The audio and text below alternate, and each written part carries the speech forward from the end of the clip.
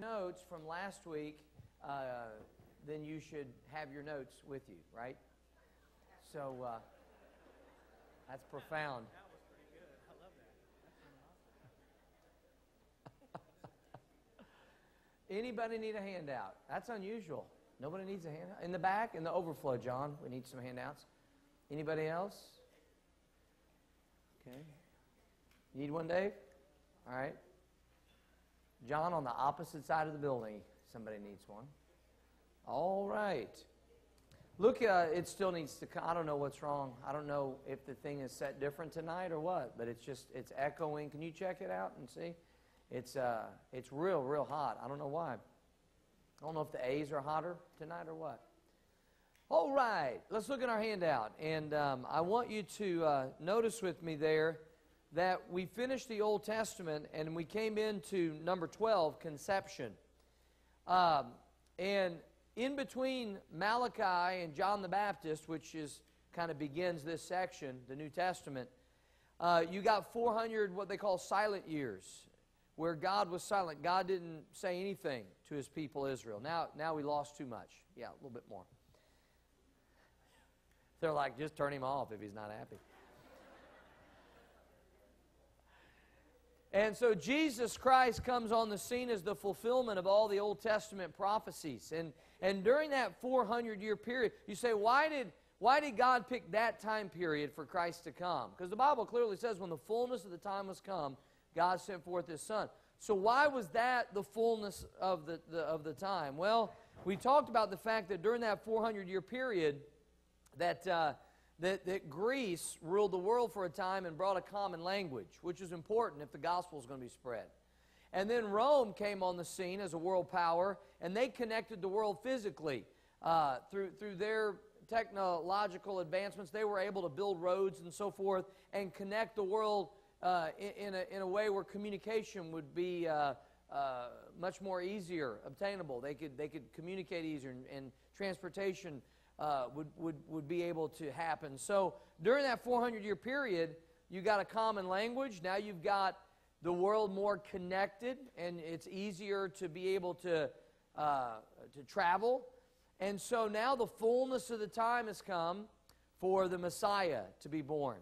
And so now the gospel could be spread rapidly, and it could be spread in a common language. And so that's exciting to see that and to understand that. Now, if you look in your notes, last week we talked about the fact there are 4 different accounts of the earthly ministry of Jesus Christ. People call them the 4 Gospels. The good news that Christ showed up, the Messiah came. And so you got 4 different, why? Why do we need 4? Why not just one good, thorough account? Well, because the 4 different accounts are going to minister during that time period to 4 different types of people. Matthew is focusing on the Jews and how Christ fulfilled all the Old Testament prophecies. Mark focuses on the Romans, who really wouldn't care about all the prophecies in the Jewish law. I mean, they're Romans. And the Romans were more, they wanted action. They wanted proof. And so Mark moves from event to event and more concise and to the point. Then Luke's focusing to the Greeks, who really tended to want to try to elevate humanity. So Luke presents Christ as the Son of Man that came to seek and to save that which was lost. And then John is more focused on the world as a whole. And each one of them, it's interesting, Matthew's genealogy goes back to David, because to be the Messiah, you had to be an heir of David to sit on that Davidic throne, to fulfill that covenant. So he traces Christ's genealogy back to David. Mark, there's no genealogy, because it's to the Romans. They wouldn't care about any of that. Just show me, man. Just give me some action. Luke's genealogy, because Luke's focusing on the Greeks and how they were focused on humanity, Luke's genealogy goes back to the first man, Adam. And then John, his focus is to the whole world, and so he traces Christ's genealogy directly to God. In the beginning was the Word, and the Word was with God, and the Word was God, and the Word was made flesh, and it dwelt among us. And so he traces him right back to God Almighty, God in the flesh. In your handout, it says there that the Bible clearly teaches that Jesus was born of a what? Virgin. And we said that the virgin birth must be accepted by what? Faith, not by reason. You're not going to sit down and figure all that out, okay?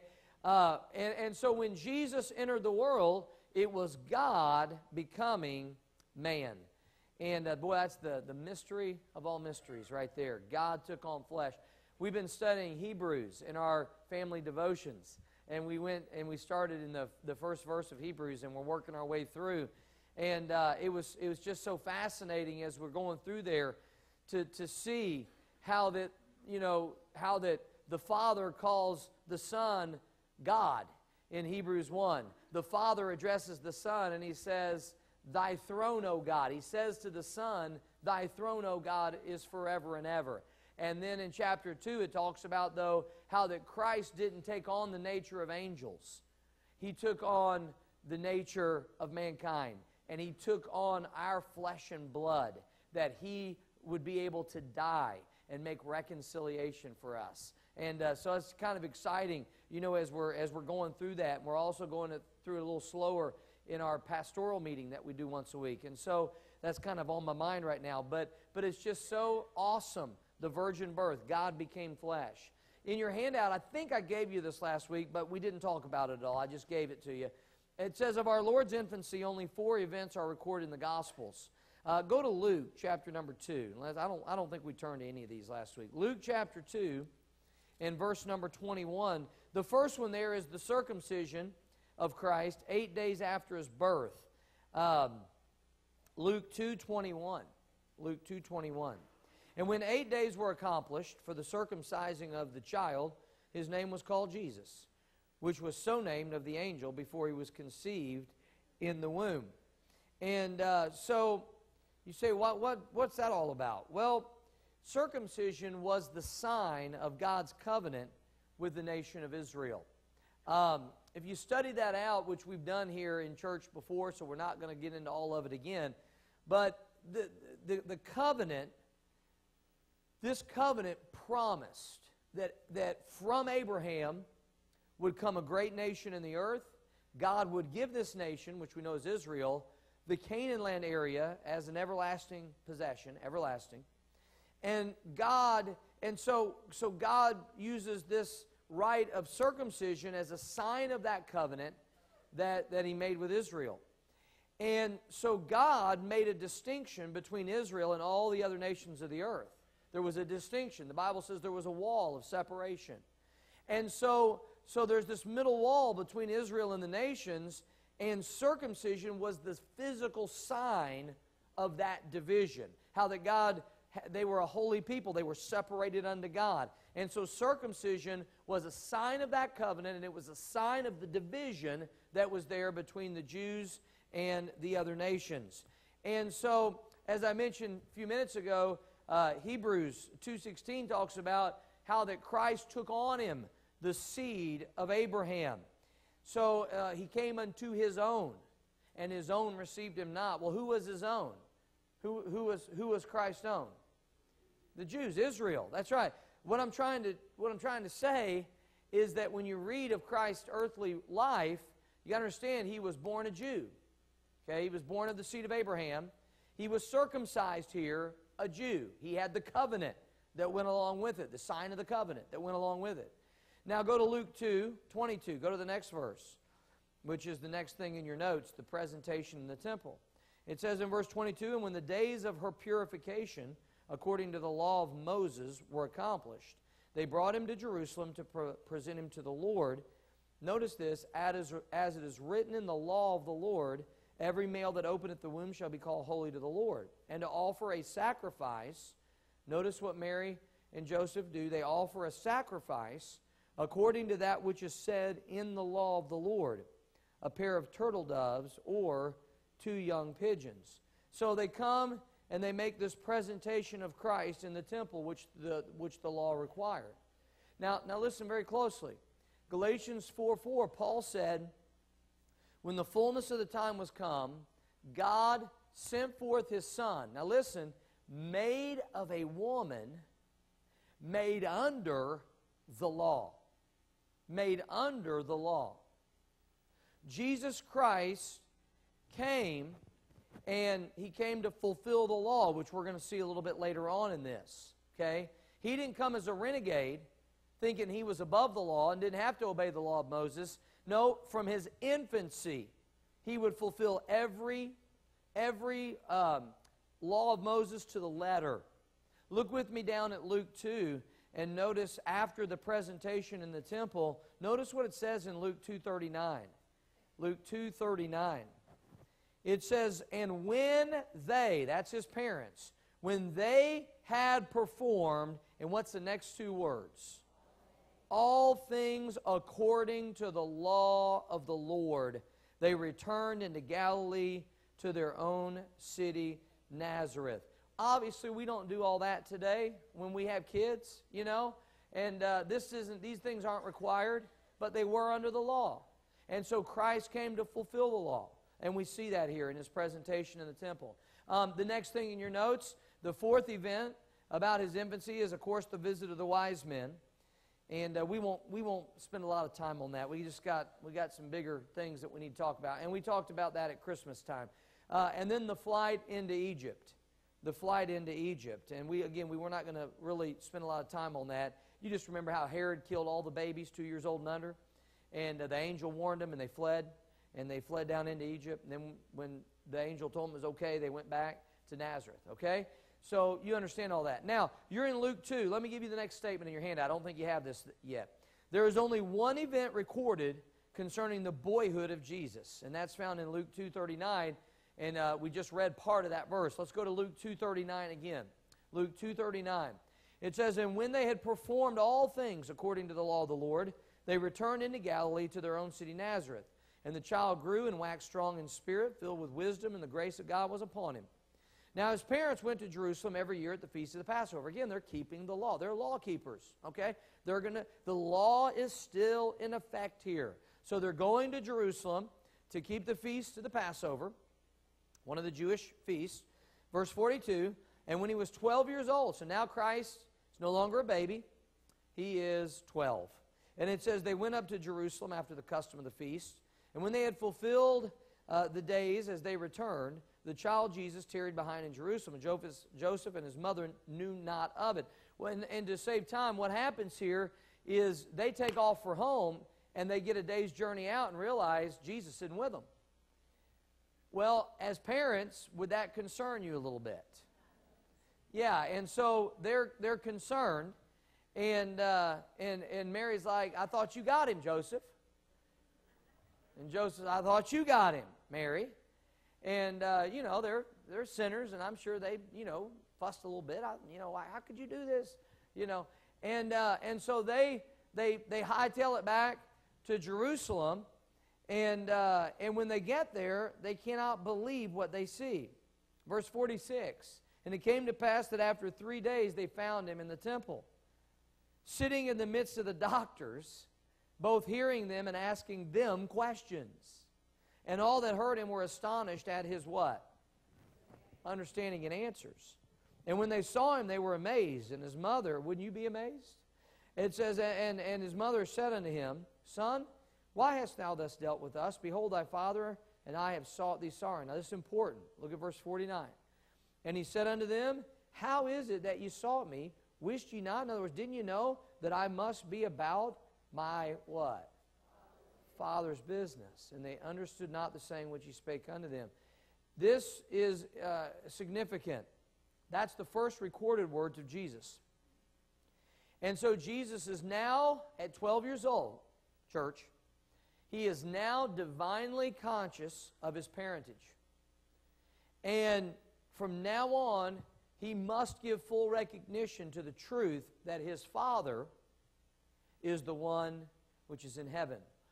But he also is humbly submitting to his mother and foster father, if you will. So it's amazing. Look at the last verse there, verse 52. Well, let's go to verse 51. I think that's important. And he went down with them and came to Nazareth and was subject unto them. But his mother kept all these sayings in her heart, just as any good mom would do, right, ladies? Some of you ladies can tell me things your kids said when they were 5 years old, right? And so she kept these sayings in her heart. And Jesus increased in wisdom and stature and in favor with God and man. Now, 12 years old, guess what? He's going to be 30 before we get any more information. So that means there's 8 in your handout. It says the next 18 years of Jesus' life are passed in holy silence until his baptism by John the Baptist. So what went on in those 18 years? Well, we won't know really until we get to heaven, will we? Those 18 years from 12 years old to 30, I'm going to assume, because it's really the only information that we have, and we got to make an assumption based on the information we have. What was Joseph's occupation? It's carpenter. He's the carpenter's son, the Bible says. So I'm going to assume that from the 12 years old to 30, that Jesus was a carpenter, and that he helped Joseph in the carpenter shop, and he built cabinets, and he built furniture. And I just one of those thoughts you have. Wouldn't you love to have had a stick of furniture Jesus built? Whew. Wow. Boy, you know it was built just right. You know it was built with just the right measurements. Everything was perfect on it. You know it was just right. And so that's what he did. The Bible says he went down and he submitted to him. He subjected himself to his parents in all things. So he did what kids do. You know, he helped. He was an apprentice, I'm sure, under his father, and he worked in the carpenter shop.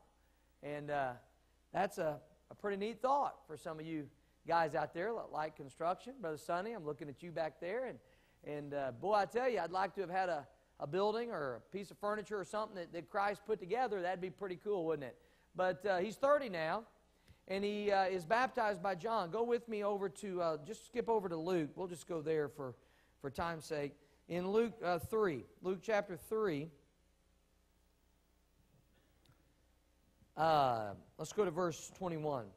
It says, Now when all the people were baptized, it came to pass that Jesus also being baptized and praying, the heaven was open, and the Holy Ghost descended in a bodily shape like a dove upon him, and a voice came from heaven, which said, Thou art my beloved Son, in thee I am well pleased.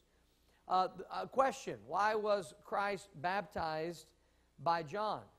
That's a subject that we covered in depth when we went through that series, 10-week series on baptism. And I encourage you to go back online and listen to that if you missed it. But basically we said there were 4 reasons, and I'm just going to spit them out. You can catch it, and like I said, you can go back and listen to it. There's 4 reasons why Christ was baptized there. And the first one is it was a submission to the righteousness of the law. He said that he needed to fulfill all righteousness, he told John. And so it was a fulfillment of the righteousness of the law. Before a person could go into the priesthood of Israel, they had to they had to be washed in water, and they had to be anointed with oil. And so here we see Jesus in the water and then anointed with the Holy Spirit, the oil of the Holy Spirit. And so it was a submission to the righteousness of the law.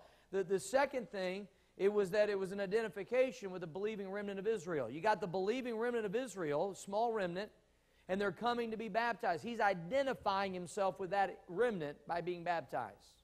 The third reason, is when Christ was baptized, it was a manifestation to Israel that he was the Christ. He was the Messiah. And then the fourth reason is that he was baptized is that it was like an ordination of Christ into his public ministry. It's what got it going and started out. So in submitting to water baptism, he formally identified himself with the public expectation of the kingdom and the believing remnant of Israel. So it's a public consecration of himself to his messianic calling. And now he's full of the Holy Spirit, Luke 9:1, and he's equipped to accomplish the work that he has. In your handout, it says that Jesus' earthly ministry began in John 2 with the miracle at the marriage in Cana of Galilee. It was followed by, let me just give you these real quick. You ready to write? It was followed by the healing of the sick, the calling of his disciples, teaching the multitudes, his parables and discourses, and then lastly, his demonstration of power over nature, demons, and death. Let me give you the next statement. Jesus Christ showed himself as a spotless, sinless example in every way. The Bible says that he became sin for us on that cross who knew no sin, Paul said. Paul said that Jesus knew no sin. Hebrews 4:15 says that he was in all points tempted like as we are, yet what? Without sin. 1 Peter 2:22, Peter, who lived with Jesus for 3.5 years, and boy, don't you get to know people when you live with them. Couldn't you tell me about the sins of your family members? Amen? But Peter basically lived and traveled with Christ for 3.5 years. Peter said in 1 Peter 2:22 that he did no sin. There was no guile in his mouth. 1 John 3:5, same thing. John, again, who walked with Christ in his earthly ministry, said that he did no sin. So now all that's left after his earthly ministry, all that remained now for him was to settle the sin question and then to conquer death and complete the work of redemption, which we're going to look at in detail next week. We're going to have a whole C on the cross, which you probably figured one of the C's would be the cross, right? And so next week we'll spend a whole week on that. But what I want to do here in the last part of our lesson tonight is I want to talk a little bit, which I've taught this series before years ago, but I didn't get into this, and so this is all kind of new material that we didn't get into the first time. I've kind of rewritten it, revamped it, revised it, you know. And so I want to give you some material that I haven't given you. I mean, I have in other lessons at other times, but I want to remind you of some things, okay? And that is this. When you read Matthew, Mark, Luke, and John, it is very crucial that you rightly divide God's Word, okay? Because you can get really confused. I mean, listen, folks, you can read Matthew, Mark, Luke, and John thinking, well, I'm just going to read about Jesus' earthly ministry. And you can read some of the things he taught, and you can read some of the things that happened, and you can just scratch your head, and you can get as confused as a termite in a yo-yo. Yeah, I'm serious. You can get very confused. I mean, I've had new Christians come up to me, and they got Matthew in their hand. They're like, what in the world is this? If your eye offends you, pluck it out. You know, if your hand offends you, cut it off, you know. What's this verse here in Luke? Sell everything you have and give it away, you know. What's this stuff about, you know, going and present yourself to the priest, you know. And boy, you read some of that, and, you know, you read verses like, take no thought for the morrow. Don't give any thought for tomorrow. Even what you're going to eat or drink or any clothes, don't give any thought for it. And you think, whoa, wow, okay. So throw away my grocery list. Get rid of my savings accounts. Get rid of my insurance if I'm going to obey what Jesus said. So you see my point? You can read, you know, don't lay up treasures on earth. That's a command. Don't do it, Christ said. So you read some of that, and you can get really confused. All right, so you have, and I'm going to clear up the confusion, hopefully, for you, and give you a basis for understanding Matthew, Mark, Luke, and John. In your handout, and really most of everything is in the handout. I wanted you to get it. So let's just go through it. It says in your handout, reading of Christ's earthly life and ministry is a tremendous blessing. But we must remember the purpose of Christ's earthly ministry. What was his purpose for coming and ministering on earth? Well, the Bible says in Romans 15:8, he was a minister of the circumcision. What nation is the circumcision? Israel. He was a minister of the circumcision for the truth of God. In your handout, it says that Jesus came to minister to his people Israel. Go to Matthew 15:24 real quick, if you'll turn over there. He came to minister to his people Israel and to save his people from their sins. Matthew 1:21. Now we're going to get more revelation later from Paul that he died for all men. that all might be saved. He gave his life a ransom for all. But in the Gospels, he came to save his people from their sins. And so go to Matthew. Remember, the Bible's a book of progressive revelation. Matthew 15, verse number, let's go to verse number 24. Jesus said here, he answered and said, I am not sent. This is his earthly ministry now. I'm not sent, but unto the lost sheep of the house of who? Israel. So who did he come to minister to? Israel. Are you Israel? No, you're not Israel. Okay? And when you read, and there are people who talk about how, well, we're Israel now. Well, okay, you need to really do some study on that, because every single time you see the word Israel used by the Apostle Paul or in the New Testament, it is always speaking of that physical nation of the Jews. Okay? Let's go to the next statement in your handout. It says, during the Gospels, there was still a middle wall of partition between Israel and Gentiles, with Israel enjoying great spiritual privilege. So there's still that middle wall. That's why he said, I'm not sent. And that's why, by the way, go back to Matthew 10. Go back to Matthew chapter 10. This isn't in your notes. If you want to write down this reference, you can. Matthew 10, when he sends out the disciples and he commissions them. He gives them a great commission here. Matthew 10, verse 5. These 12 Jesus sent forth and commanded them, saying, go not into the way of the Gentiles, and into any city of the Samaritans enter ye not, but go rather to the lost sheep of who? House of Israel. Is that our commission today? Yes or no? Of course not.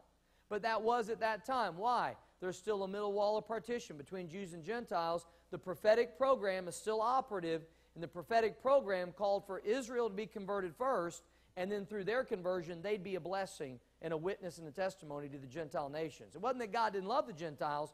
It's simply the prophetic order. Israel first, and then you would go out to the Gentiles. That was the order, okay? Now, in your handout, it says that Matthew through John is not the grace dispensation that we live in today. Okay, go to Matthew chapter 5. Matthew chapter 5. Are we under the Old Testament law system, yes or no? Clearly, Paul taught in Romans 7. I don't know how it could get any clearer than this. And people will still debate with you about it. I don't understand it. But people will still debate with you over this. But in Romans 7:6, Paul said, but now, we're in the but now period. We're not in time past program where there's the wall and where the law is operative. He says, but now we are delivered from the law, that being dead wherein we were held. Now, can that get any clearer? I mean, that's pretty clear, isn't it? Now, go to Matthew 5, and let's see during Christ's earthly ministry if that was the case. Matthew 5, just a little bit more in the A's now, if you could. Matthew 5:17. Jesus said, think not that I am come to what? Destroy the law or the prophets. I am not come to destroy, but to what, church? Fulfill. I came to fulfill it.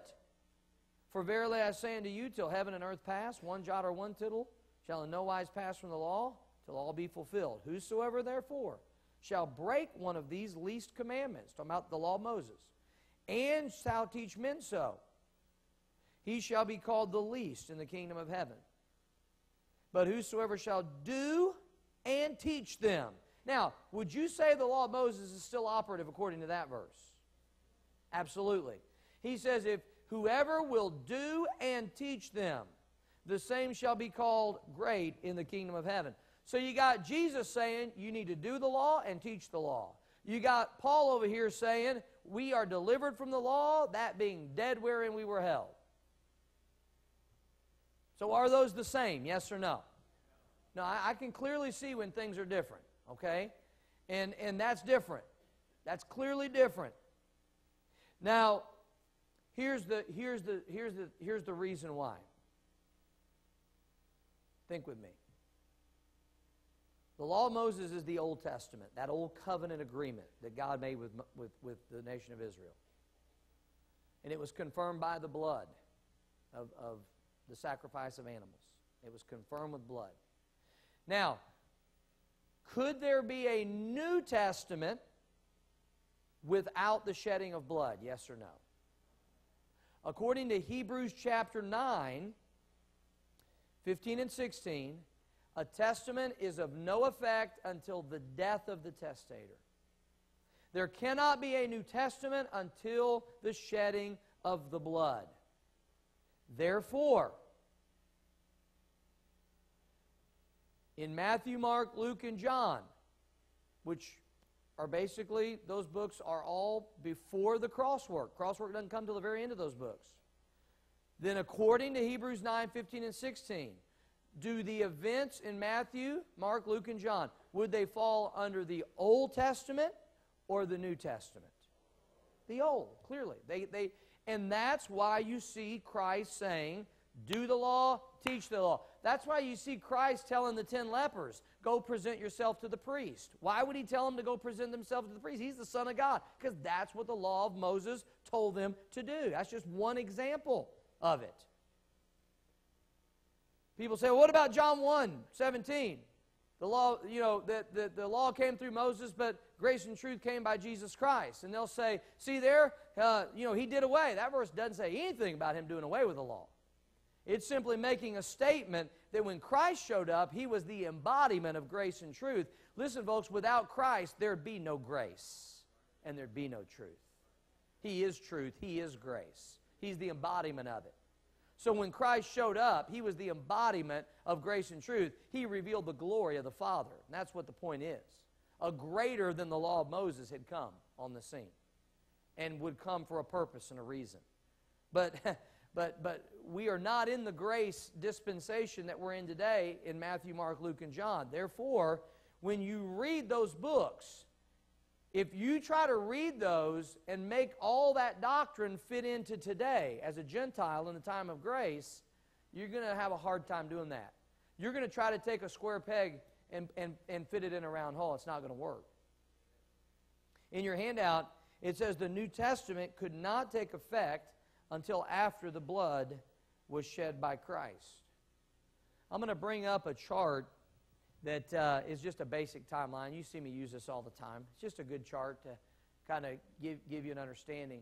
You got the Old Testament law system. Christ comes to preach and teach it, fulfill it.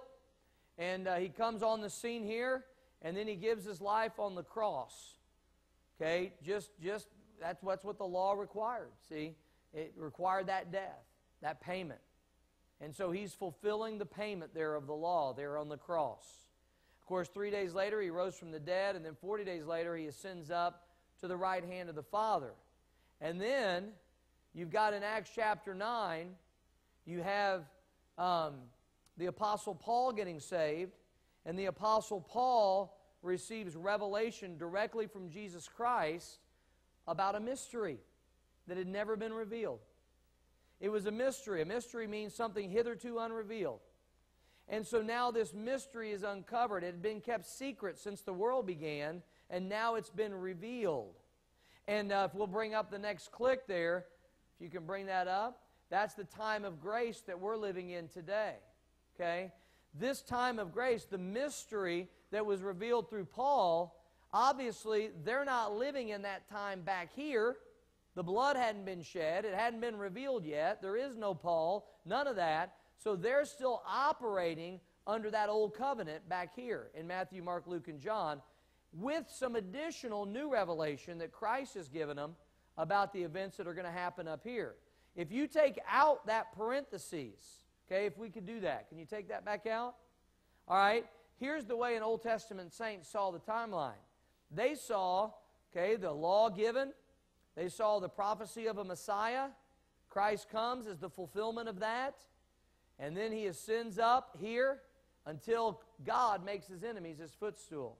In other words, when he ascends to the right hand of the Father, he sits down until his enemies are made his footstool. In other words, God's going to pour his wrath out on Christ's enemies.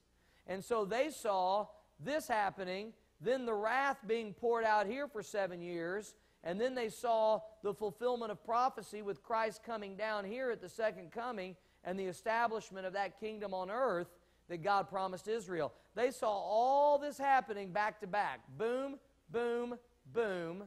Enemies are made his footstool. Boom, he comes back, makes war with his enemies, sets up the kingdom. What the Old Testament saints didn't see, because it was hidden in God from the foundation of the world, it was kept secret, is that, and we'll bring up the click again, that's the time of grace, the mystery time period that we live in today. So when we talk about the Gospels, when we talk about Matthew, Mark, Luke, and John, which fall right back here, there are three things happening in these books simultaneously. You basically have three things going on. It's in your handout. Let me give it to you. Number one, Christ is calling his people Israel to repentance. Repent, he tells them, for the kingdom of heaven is at hand. That kingdom that's going to come from heaven to earth that's been prophesied. It's near, if you'll receive it. It's near. It's at hand. He said, John the Baptist is that Elijah, which was to come, if you would receive it. And see, so he comes and he's calling Israel to repent, because they're in a state of complete spiritual rebellion and spiritual apathy. Number two, the second thing going on in Matthew, Mark, Luke, and John, is Christ is preparing the little flock of believing Israel, that little remnant of believers, he's preparing them for the future time of wrath and their coming kingdom to earth. All right, if we could bring the chart back up, please. Okay, look up here. Bring up the whole chart. Now, look up here, church.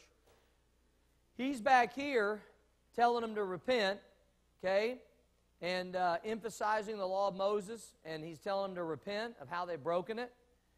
But he's also, with that, giving them some new additional information, because they're going to have to go through 7 years of tribulation, and then that'll be followed by their kingdom on earth, which they're going to need doctrine for that period too.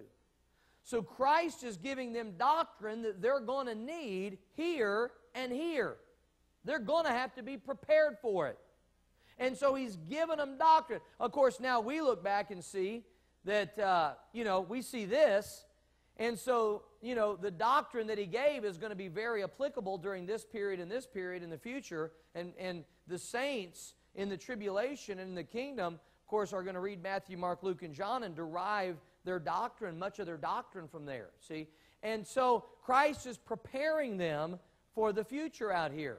So he's emphasizing this, but he's also giving them new revelation and information about this. Okay?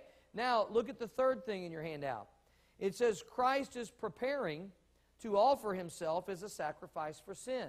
So you got three things going on. He's calling Israel to repentance. He's preparing the little flock for the coming kingdom.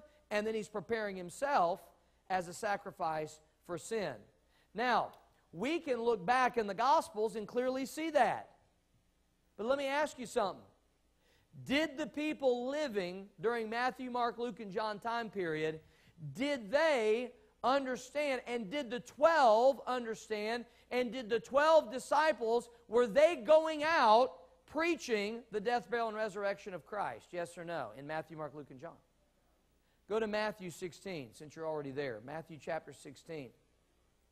I'm almost done. Matthew 16, verse 21. You can also read Luke 18, 31 through 34. But let's go to Matthew 16, 21 and 22. It says, From that time forth began Jesus to show unto his disciples how that he must go unto Jerusalem and suffer many things of the elders and chief priests and scribes, and be killed and be raised again the third day.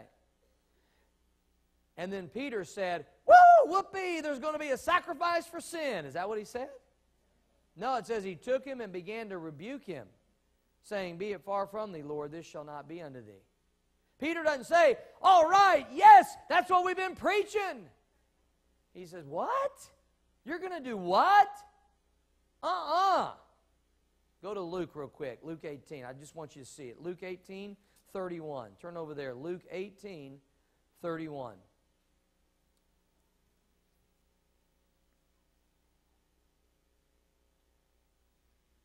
It's so funny, you know. You hear preaching, and preachers will make it sound like, yeah, you know, Peter and James and John and the 12, they're out there in Matthew, Mark, Luke, and John, they're out there preaching the gospel. Like they're preaching the same thing we're preaching today. Well, no, they didn't have that information yet. They're preaching the information they had. And the information they had up to that point was that the kingdom of heaven's at hand. This is the Messiah. This is the guy. He's the fulfillment of the Old Testament prophecies. He's the king. He's the Messiah. He's the real deal. This is the one we've been waiting on. And you need to repent because the kingdom's at hand. That's what they're preaching. See? And they're not preaching what we're preaching. Look at Luke 18:31. It says, Then he took unto him the 12, and said unto them, Behold, we go up to Jerusalem, and all things that are written by the prophets concerning the Son of Man shall be accomplished. For he shall be delivered unto the Gentiles, and shall be mocked, and spitefully entreated, and spitted on. And they shall scourge him, and put him to death, and the third day he shall rise again. And they what? Understood none of these things. And this saying was hid from them, neither knew they the things which were spoken. So were they out preaching the death, burial, and resurrection in Matthew, Mark, Luke, and John? Yes or no? Clearly not. Clearly not. And there's nothing wrong with it. They were preaching exactly what Christ told them to preach. They were preaching the information they had. Okay? Now, it says in your handout, of course, hidden in God was a secret that God would eventually reveal years later to the Apostle Paul. This mystery that God revealed involved a time of unprecedented grace for the world, in which God would offer salvation and grace to all people on an absolutely equal basis. And that's that parentheses up on the chart. If you bring that back up behind me, that's the parentheses right there. That's the mystery that was revealed to Paul. Aren't you glad we live in that time of grace? Aren't you glad God decided to pour out grace on the world and to extend an offer of grace and peace to all people on an absolutely equal basis? What's the basis of the offer of grace and peace? What's the basis of the offer? How can God make the offer of grace and peace? It's based on what? The finished and completed work of who? Jesus Christ. And we're going to take a closer look at that next week, okay? So let's go to the Lord in prayer right now. Father, thank you